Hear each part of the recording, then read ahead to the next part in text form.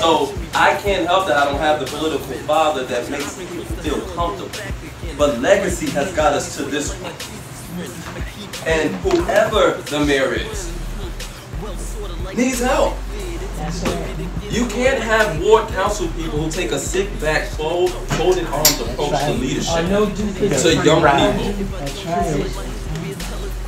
You gotta know what we do. This council person went on the record saying the reason why foreclosures, which is the highest in the South Ward, and modifications in the state of New Jersey to go through one, and they are great things. We should be getting modifications. If your income change, you talk about entrepreneurs, you need to get modifications. That's what all that government money was for. But in the state of New Jersey, you have to be in foreclosure to qualify to even get in the process for a modification.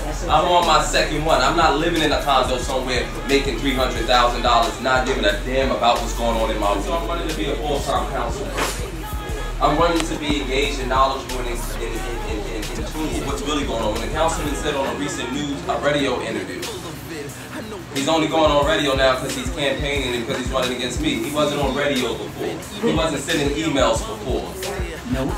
He wasn't going to events with the mayor before. And they weren't bringing out all the garbage trucks and cleaning up today all over the South Ward before.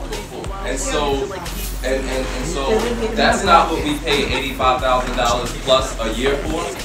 So I'm saying he can make whatever he wants to me. But this was his second job, not the county. So he don't have time for us. He showed us that. He said that if you want to save your homes in the South Ward, the problem with us is enough of us aren't married. Somebody that's not married. Somebody that tried to destroy a woman's career up there in Irvington. But we will talk about that on another day. I'm just talking about character. I'm just talking about character. When a person will get on live television, see, 1986 they only had newsletters that his father would type.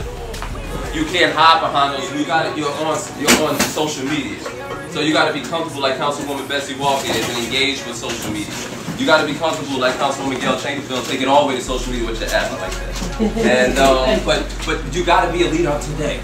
And so when he said that, it shows he's out of trouble. What he was trying to make a point in saying is that he understands, he heard through the grapevine that folks in Newark make under $44,000. So he said, you know what? If you give one spouse and another spouse and you both make 40, that's 80 right there. He missed the assessment that happened a week before that said 84,000 isn't enough to maintain a mortgage anywhere in the state of New Jersey, let alone We're the highest property tax state. Those things say that he's disconnected. Those things would suggest any other place that you're not qualified to lead. It may even suggest you don't care. With 5 legislative aides, when you have staff meetings, what are you talking about? What are they updating you on? Where are you dispersing them to in the community? So for foreclosures, when we talk about relatability, I'm going to share my experience because the most important, we're going to be engaged. We want voters. Ask yourself, how can a person that works from 9 to 5 at the County of Essex address all the different issues that was just talked about in this room? 1. 2. If he doesn't have the transferable skills that are relevant to community organizing and leading efforts relevant to the community, what is he instructing his 5 council aides to do? Why is he in terms of folks just going? And so I don't see consistency. Thank you, Councilwoman. I don't see consistency in terms of even remotely management. And so hiding under the shadow of Mayor Baraka, hiding under the shadow of Aníbal Ramos saying we both work for the county, we both have a job, I say go walk down Mount Prospect, then walk down Bergen Street, walk down Mount Prospect again, on your way back stop on Ferry Street, go up Clinton Avenue, come down Lines Avenue, go up Chancellor Avenue, Phelan Heights or Elizabeth, you won't find one business corridor that resembles any one of those sections. And so Aníbal comes from a 40-year-old machine. That it's not really about the person in the seat until they make it about the person in the seat. That's not our politics. That's not what we have. The South Ward has been fragmented, has been disenfranchised, has been always pit against each other for generations, all my life. That's the same things, the same cast of characters, the same people.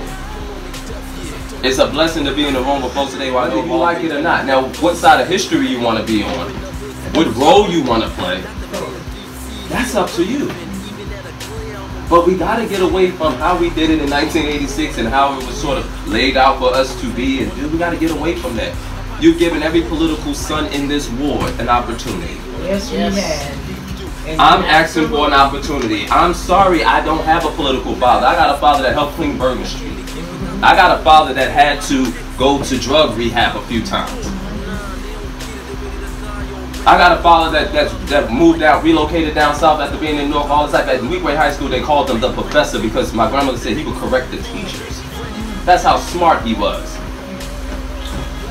My grandfather was Earl Johnson. Best friends with Councilman Donald Bradley. I knew him well. I know him. One of the first ones. Selling them off as condos. And then it's illusionary zoning. 80% of your water renters, you talk about 20% affordable housing. We just told you that most of your population is paid under $44,000. They can't afford $1,500 a month. Plus, what do you call those condo fees? That they the fancy condo fees, maintenance fees they call it. They can't. Your renters can't afford that. Your homeowners are hanging on for dear life. All hands are on deck. My name is Terrance L. Bankston. I'm a candidate for South Ward Councilman here in the city of Newark. I am also line C1, the first on the ballot, so it's easy to find me this time. And back for his father is John doesn't care. That's it. About politics and doesn't care about the ward. It is in politics. I figure if I hate it, gon' hate them. My thoughts on them are irrelevant.